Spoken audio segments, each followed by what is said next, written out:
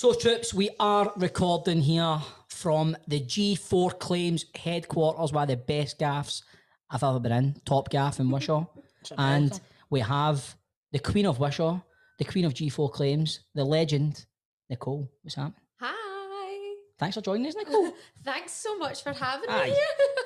Feels weird, doesn't it? Like, seeing Nicole in the flesh, doesn't it? I know it is. I know I'm not just a figure of your phone's imagination, literally coming in from the headquarters, which this is my first time in this seat, so thanks for having me. She's nervous in her own gaff. Nervous at home here, guys. No, the place is absolutely minted. I was doing another podcast a few weeks ago. I won't mention the podcast. Total listens to it though.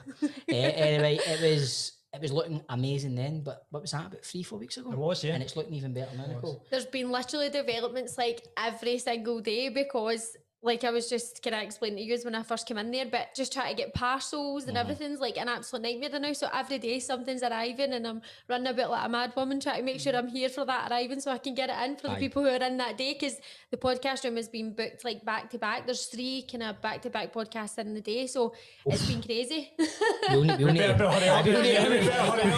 Right, Nicole, tell us what G4 Claims do then. So G4 Claims is a not at fault accident management service. Everything we do for you is totally free of charge. So what I was kind of wanting to start doing, guys, was maybe giving you wee examples as to where I can help you, rather than telling you what I do every week, which people are probably getting bored with. So for example, we had someone actually phone us yesterday.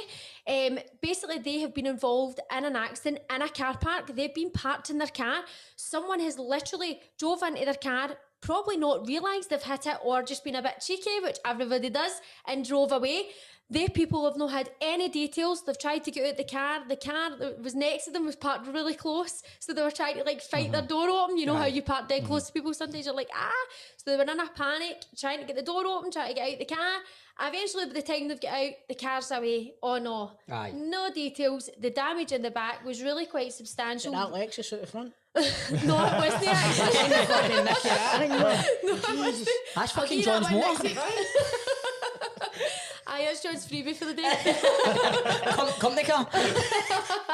Promoted company car. That's next week's story. Don't you take my stories off of me. So basically what's happened is they've not had any details. They've been like, oh no, they've put a post on Facebook. We've seen the post. A friend of a friend has contacted us and we've contacted them. It turns out the premises in the car park they were at had facility for a CCTV, and we've been able to access the company's CCTV through the police and get the details of the person that's crashed into them, and it was a genuine mistake. The police have went to the person's door and we've got other details, and now we've been able to process a non-fault accident for that person, so they're not having to contact their own insurance. They've not phoned them at all. They've not made a claim against their own policy at any point. We've provided them with a like-for-like replacement hired vehicle whilst their car's off the road. Their car is getting repaired at an approved body shop, and everything that we're going to do for them is fully charged through the at-fault insurance company, and their insurance is totally unscathed, untouched. All the services are free. It's not at fault claims. Made easy! That's the best one we've done. It's cause it's in...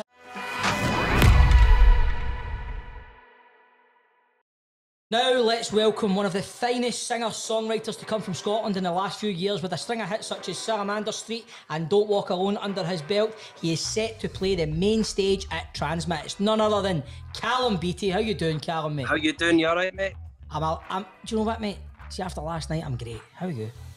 I woke up feeling pretty good this morning. Listen, you're not meant to take pleasure. You're not meant to take pleasure for other people's pain, alright? You just need to put that out there. You know what? Normally, like, I'm a big supporter of sort of wanting Scottish teams to do well abroad and stuff, but I've thoroughly enjoyed that last night. I thought it was... It's, do you know what, man? If you can't laugh, Tove, you can't laugh. I'm ready for jumping off the Kingston Bridge. I'll be alright laughing it. So, Callum, for anybody that hasn't heard your songs, how would you describe your style? Kind of anthemic, and a lot of the sort of lyrical content is all sort of autobiographical, I guess. So, I write about sort of Salamander Street, like Ladies of the Night and real things. I like that Salamander Street It's a fucking great song. Do you know, I'm going to be honest with you, Callum, right, I don't listen to modern music at all. But Aye. I heard Salamander Street on the radio a while back, and just before he came on there, I was like, I'm not sure I know much about Callum's music. And then when I read that Salamander Street, straight away, Nah, clicked, mate. man, it's a great tune. Mate, let's put our cards on the table. It's because you're a Rangers man, you don't listen to his tunes. Well, you listen to the other one, You'll Never Walk Alone. What's that? You'll Never Walk Alone, Callum? You cover that? What's your main influences, Callum? Well, Who are your main influences? Who are your main influences? I'm going to get stinking for this, but Rod Stewart. Aye. Oh, He's Rod the big the Prod. Do you know what I mean? He's as Do you well know, I met Rod the Rod Prod Stewart now. once. I know. I met him once at Hyde Park, right? Mhm. And Just randomly. he was or it a lovely, man. concert? it was a concert, and I was playing like early in the afternoon, and he was headlining.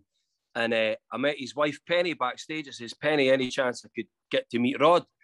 And she was like, aye, just kick around. So I kicked about, and then later on that night, they sort of waved me over to their dressing room, which was the size of a field, basically. And then we went in, and he says, let's get a picture for your dad, because I was telling him my dad brought me up on his music. And then he asked me what team I supported. I said, I'm a Rangers fan, but at that time we were sitting in the Championship or something like that. And he was like, listen, we need Rangers back. We need a strong Rangers. So I really appreciated that. So now that we are back, I'm sure he feels the same. I bet he's fucking eating his words now, eh? It's just another string to Rod's bow with the Celtic fans, that comment. That's brilliant. No, It's all right, but he done a funny draw. no, it's funny. Grado's better. Man. No, but right, Callum. So you've got a song called Easter Road. You're from Edinburgh. You support Rangers. How did that all happen? I used to stay in Easter Road in a flat with my mate. It was my first flat when I was about 17. And I used to play around all the pubs in Easter Road. So there was a lot of stories there, like, you know, good and bad, a lot of great people in Easter Road that were born and brought up there. There was a lot of sort of crime in the pubs and stuff as well. So there was loads to write about. And I was massively inspired by like Train Spotting and stuff as well. And that's how songs like Easter Road and Salamander Street came about.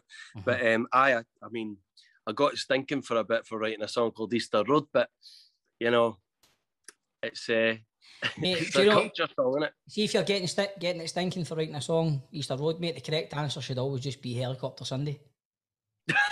Exactly, mate. Oh, yeah, actually, that's a fair point. Aye, Easter Road, Helicopter Sunday, you know what I mean?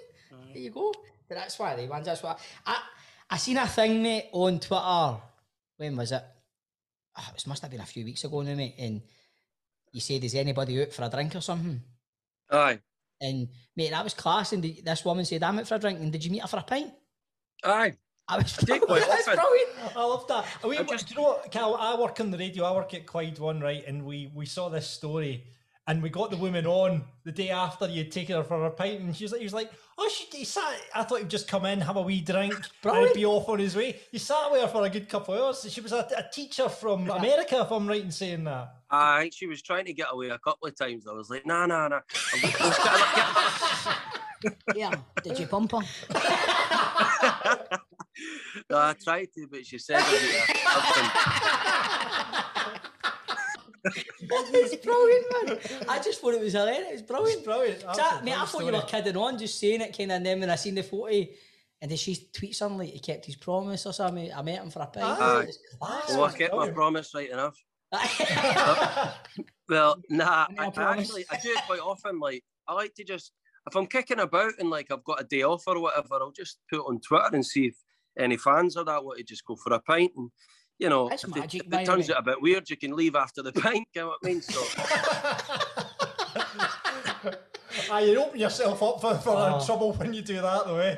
If I'm bored one Saturday afternoon, I'm going to do that, man. Don't do that. You'll get somebody will steal you. Where's Stevie? He went for a pint Saturday and he couldn't see it. That's brilliant, mate. It's brilliant. End up in the Corinthian, me Grado. So, Callum, obviously, like, do you find that, I don't know, like, a lot of people ask me, and I'm sure Toll gets it as well, like, being a supporter of one half of the Old Firm, do you find that it's hard, like, being a musician, being in the public eye? Definitely, mate, because there's, you know, on a serious note, there's a lot of sort of politics that come with football, and I've never ever mixed those sort of two things together. No. But people automatically just assume that you vote a certain way or whatever. Do you know what I mean? And it couldn't be sort of further for the truth, really. I support the team because I love the team, and that's my dad was born no far from Ibrox, and all my family are from Glasgow, so I was brought up a Rangers fan, you know, and I just love my team, but I was scared to sort of announce that I was a Rangers fan because there's not a lot of musicians that do. I mean, Ken Capaldi's Celtic, and Hue and Cry, aye, they are, but there's a lot of Celtic supporting sort of musicians, but I just thought, Ken, what? It's going to get asked at some point, and radio stations and everything kept asking me, so I couldn't keep avoiding it. So I just thought, why not? Come clean. But Ken, what? I felt like I was coming out or something, like I'd been living a lie for all my life, you know. So it felt really good, like. It's weird though, Callum, because I found a good season for it or not. It's weird though, because like for so many years, you know, like Bell and Sebastian, the Fratellis, Mogwai, all these Snoop Dogg, it all seemed to be Celtic, but it seems to be like a flux of like all Scottish musicians now coming out. So you've got Amy McDonald, St Phoenix, Biffy Clyro. I think a couple of the boys in Biffy Clyro Rangers supporters as well. All the ones that claim to be Rangers fans aren't as good as all the ones that claim to be Celtic fans. What's happening? What's happening? That's what I want to know. What's happening? Why are all these musicians suddenly coming out for Rangers? I think it's became acceptable now to be a Rangers fan, so it's good. But I can't, to be honest with you. I think Amy McDonald's always sort of said she was Rangers and that. She has. But a lot of bands, they didn't want to lose fans, and some people didn't listen to music because they support a certain football team. I think that's mental. It's bonkers. I really do. It is a bit bonkers, aye. See, unless it's Charlie and the boys or something like that, you know what I mean? Should be like a big music festival one time, man. Just one big stage is all the Rangers bands, and one big stage all the Celtic bands. I went to a gig years ago. Listen to this one, Callum, right? I went to see. This is how long ago it was, right? I went to see Limp Bizkit, right? Now, it's Frank Dust, a good Rangers man. Right? No, their support band was called Godsmack, right? Yeah, I've heard and they went like that. I've heard that in Glasgow there's two tribes. You've got the Celts and you've got the Rangers. Now all the Celtic fans go to this side of the room. All the Rangers fans go to this side of the room. And when this song kicks in, I want to see the biggest fucking mosh pit you've ever seen. Right? I swear to God, the two of them came together like, see that scene in Braveheart when they hatchets and all that? Like Battle of the Bastards and fucking Game of Thrones. Fucking dragons. I'm definitely using that. Was it not? Now, while we're on this, you're playing Transmit, Cal. Am I right in saying, was it James Bay or who was it that went on the main stage at Wemsby Transmit and played Simply the Best and wondered why it was getting booed? That's right. I think it was James Bay went out and started breaking out Simply the Best. You never heard from him again? No, he didn't. Let's go that night, that's why. I put a tweet out on Twitter, him up for a beer. And he's not getting a job in Grapes bar, man. So he's on. He's in the Loudon. He's on the wall in the Loudon. Unbelievable. But Callum, obviously, big Rangers fan. Growing up, who was your heroes at Rangers? Mate, Ali McCoist, like, I just love the guy. I met him when I was a wee boy and got my photo taken with him. He was at Kilmarnock at the time. But even now, man, he's just an all-round brilliant guy as well. Great character, very funny, entertaining, and a great footballer. So anytime there's like chats like with your mates at the pub and they're like, come on, all-time greatest footballers, and they're all saying Pelé and all that, I'd always just chop in Ali McCoist. Aye. Definitely. I just love him, man. You can't. I'd even say for a Celtic side, man, you can't help but like the guy, can you? No, you were saying fucking different last week, you prick. No, that was Andy Gorham. Wasn't he McCoy? Andy Gorham? Ah, you got that story wrong, actually. It was Andy Gorham. Sorry, Callum, that's us nearly arguing again, mate. Sorry. I want to know what it was, mate. Oh, we had a night out last week and it all went Pete Tong because Tong started getting aggressive. No, that's No, I'm not having that, by the way. There was one person that was suffering from Napoleonic complex and it wasn't me. Fuck it, I rage quit the night, mate. I stormed out the Corinthian, never to be seen again, man. Grado chasing him down the road. Aye. Like, you're none but a prick. Grado was chasing me down fucking England Street calling, you're a wanker. Then we had to have a week after it and just play the best bits. No, but I'm saying, like, if you're a Celtic fan, I think it's hard to know, like, McCoy. Obviously, back in the day when he was banging him in against Jews left, right and centre. I've always liked McCoy. Like, we had a question, we do a part on the show each week called The Big Question. And a couple of weeks ago, the question was, who for the other side do you like, kind of thing? Not obviously Aye. the best pals or anything, but I think if you ask any Celtic fan, their answer would probably be McCoist. Aye, definitely. Aye, definitely. Just, he's infectious. You can't hate, you know what I mean? But Aye. I'm just trying to think of a Celtic Hey, one player of them that I amount of like. shagging he done.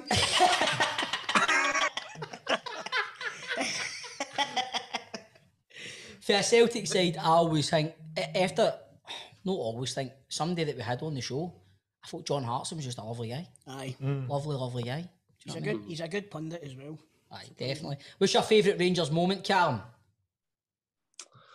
To be honest, it has to be this season, mate, just because of the last few years. Obviously, was pretty rotten, like. It was grim. And every time I looked at Facebook, mate, it was just, I had to stop looking at it because it hurt. Aye. No, it was brutal, mate. It was brutal. It was a tough time.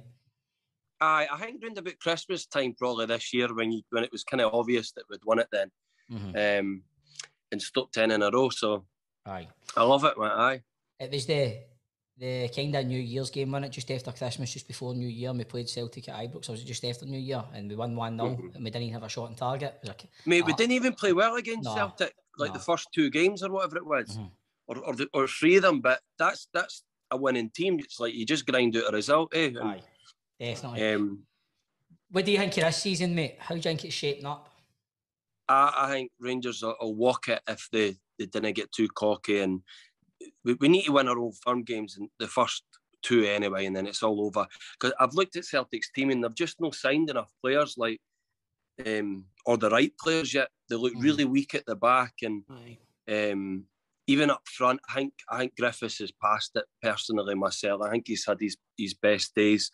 A lot of people would disagree with me. I ken he's got moments of genius now and again, but it's going to take more than Griffiths to win the league. And I know Edouard's not playing that great either. So Aye, yeah. I just mate, were you like a fly on the wall in here earlier? Because that's just basically everything Chris Toll said at the start of this show. What you said there, really, wasn't it, man? That's bang on. Absolutely. Bang on, man. It was. Spot on.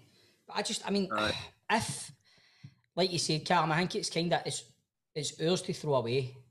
Exactly, mate. I think if one of the main things that can beat us and fuck this season up for us is us. You never know, man. Some team might have a fucking Leicester. Aye, you never know. You never know. I doubt it. You never know, aye. Aye. I mean, Hopefully it's I'm Celtic. sure they'll make an arse. Celtic there, Leicester.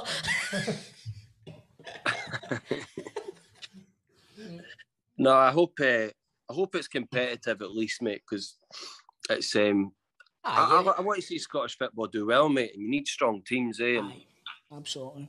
I was kind of hoping Aberdeen might sign a couple of decent players, but they signed Scott Brown, so I thought, well, that'll be that. That's it. They only need the one. That's him, treble. Hey, is there where do you think Rangers need to strengthen, if anywhere? Where do you think they need to strengthen, Phil? Good question, mate. Good question. I'd quite like to see another sort of attacking midfielder, a creative, a Ryan Kent at the other side. I think Hadji's decent, but I think he kind of gets away with it, having decent players around him personally. He's not going to win you leagues anyway, I don't think. He shows up every so often, doesn't he? He's one of I was talking luxury about player. Joey Veerman or something coming, but Aye. I think that's off the cards now, I don't know. As a kind of, I mean, I think at the back we're quite sorted. 2 players for every position at the back. Midfield seems pretty set. That is kind of the final third. I think a lot of onus is on Kent. If Morelos isn't there, it's on Kent. Exactly. What do you think the script is with that Morelos? I'll tell you this now. I think he's getting a bit of leeway here, and he shouldn't be, because it's, to me, I'm maybe being a paranoid Celtic supporter as fucking usual, but see if it was a Celtic player that never turned back up after pre-season, it would be, he's down tools and all that. But apparently he's just away doing charity work. I think Do what you're getting paid for, Fredo. He's doing charity work. Brilliant. No, that's what it is. He's I'm going to use that. If I didn't turn up to a gig because I'm hungover, I'm away doing charity work. The cartel are packing his bags for him. I don't know. I think him not being there for such a long period of time now, when obviously like Barisic, Kamara, Haaland, they all kind of were it. And he was out of the South America. I know. So I don't know what's going on. I think we lost. Callum's had enough. No, he's back. Nah, I thought you'd had enough. I thought you were away to do some charity I work was- there, Callum. I was checking my battery. Aye. I think, I don't know, it's a tricky one. I think it could be he might be off, but I think we need to strengthen up front, but time will tell. Speaking of gigs, Callum, when are you gigging next? When can we see you? Are you got a gig coming up soon? To be honest with you, my headline shows they're all sold out at the minute, apart from I think one in Strathpether in October.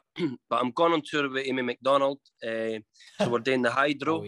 Brilliant. Staunch, mate. Staunch is what's the encore? Penny Arcade. That'll be the song. The songbook will be out. Where's the first stop in the tours at the Loudon Tavern? Ladies and gentlemen, Miss Amy McDonald. Hello. Then Callum comes on, man, step up and play. That's it. That's when is that, mate? Tell us when it is, because I'm coming. That's in October, and then so the England dates are in October. The Hydro's in December. So, get your tickets. Come along. It'll be good. It'll be good. A good night. Toll? Aye. Toll, you gone? Fuck it, man. I don't care. Toll's there, mate. Toll's there. I'll play Sweet Caroline. I like that one. That's a good one. What about that other one, that Mental as Anything? Play that song as well, mate, if I'm there that night, right? Play that You'll Never Walk Alone one that you do.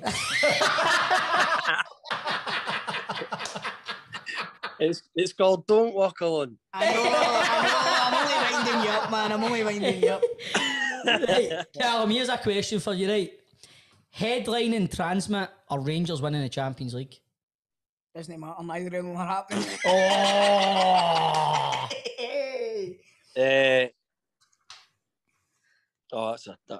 That's a Syrian. Right, I know you're playing transmit, right, but let's swap that one. Okay, what? I think I'll headline hitting the park. I think I'll. This is not me being sort of fooling myself or anything, but I've got belief that I'll headline it one day anyway, so I'll take Rangers for the Champions League. That's a great answer. Good for you. That's a good answer. I'll tell you what, knowing your luck, it would be Rangers would get to the Champions League final and you'd be headlining on the Saturday night and you wouldn't be able to watch it. And you miss it, man. And then there's a big announcement to transmit. I'm very sorry, but Callum Beattie's away doing some charity work tonight. Sitting in the Grapes bar, man. Talk to your man on the wall. With my top off. Brilliant, Callum. Mate, this is a part of the show, right? Every week on Football Daft, we put our guests' Scottish football knowledge to the test with a 90-second quiz. Oh, mate. Let's do it. Right, we've got a wee leaderboard, mate. David Martindale, the Livy manager, is top of that with a score of 16. In joint second, it's John Sutton, Chick Young and Hamilton's Scott Martin, all on 15. Mark Wilson and Keith Lasley are third with 14. Other selected scores include Charlie Adam on 10, Bob Malcolm on 6, and the world's strongest man, Tom Stoltman, and Barry from EastEnders on 4. At the bottom, it's a tie between Peter Lovencrantz, Barry's EastEnders. Everybody says that. I know. It's true. We've got Peter Lovencrantz, Derek Johnson, Craig Levine, Rab Florence, and Mixu Patalainen all on 3. Is there anybody there you'd want to beat? Well, really, Chris Sutton, but I think it's going to happen. It's all right. It was John Sutton. Oh, it was John Sutton, mate. It was John Sutton. Oh, John Sutton. Aye. Oh, he's all right. Aye, he was all right. He was all right. But can I do the questions? I just didn't want to come last, mate. That's all I care about. Right, you ready for this then?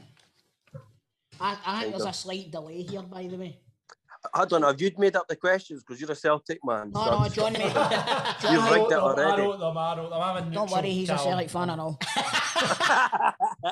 Right, your 90 seconds start now. Leanne Dempster now works at which club? Oh, shit. She left Hibs. St Johnstone. The Spiders are the nickname of which side? Nickname me what? Which side? St Mirren. No. Ayr United. Raphael Varane has just signed for which English club? Raphael Varane. Pass. Who is Rangers' record signing? Record signing. Flo. Who was Celtic manager when they stopped 10 in a row? Neil Lennon. Who plays at Station Park? Station Park.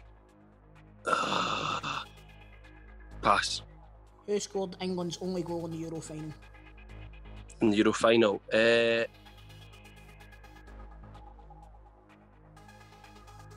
was that again? Sacco. Something like that. Saka. Fergus the Fox is which club's mascot? Fergus the Fox. That'll be Kilmarnock. What number did Salamander Street peak at in the Scottish chart? 1. Peter Grant is the manager of which championship side? Peter Grant. Inverness, Cali. Which Scottish team have adopted the song? Which Scottish team have adopted the song Paper Roses? Paper Roses. Hamilton. Do you know something? Do you know what? Before we started this, mate. Cali still in the championship. They get promoted. No, Inverness Cali are still in The championship. thing is, there's a wee bit of rule breach here because Stephen forgot to tell you that you're not allowed to pass. You've got to give an answer. I don't think it would have mattered. I don't. Right, Callum, we'll go through your wrong answers, all right? Right. Leanne Dempster works at Queen's Park. The Spiders are the nickname of Queen's Park. Raphael Varane just signed for Man United. How's that a Scottish quiz? He's got a point. He's got a point. He's got a point. There we so go. we'll get you the I point don't for think that your one. Scottish knowledge is much good anyway, Callum. Here we go. Celtic manager that stopped 10 in a row was Wim Janssen. Station Park is the home to Forfar. England's only goal in the Euro final was scored by Luke Shaw. Fergus the Fox is Falkirk's club mascot. Salamander Street peaked at number 6 in the Scottish charts in Wikipedia. What was number 1? Is that what your manager told you, aye? Now's a good time to go and do some charity work. Peter Grant is the manager of Dunfermline. The Scottish team that adopted Paper Roses as Kilmarnock. You're such a lovely guy. I know. Such a lovely. Mate. Man. That is a shocker. It's a 1, Callum. It's a 1. You're bottom of the board. Listen. I think we're going to have to stop this interview. Listen, let the boys right. We'll try and organise if you've got free time at some point in the future. We had another guy that was on, and Cracks, we innit? only get one. Aye. Yeah, So we that's should, right. we should have a competition between the two. But I'm going to be cracking on at the wine a bit early Right. today. Superb. brilliant, mate. But honestly, we'll get you back home. We'll try and rectify that and make you get more than one. But thank you for coming Nice on, one, Callum. mate. Thanks Nice very one. much, Callum. 55. Yay! Fuck it, he got 4. Give him 4. Right, there we go. You get 55. All the best, mate. Cheers. Cheers, lads. Take it Cheers, easy. Callum. See ya, Thanks, mate. Callum. See you. Bye-bye. Bye bye.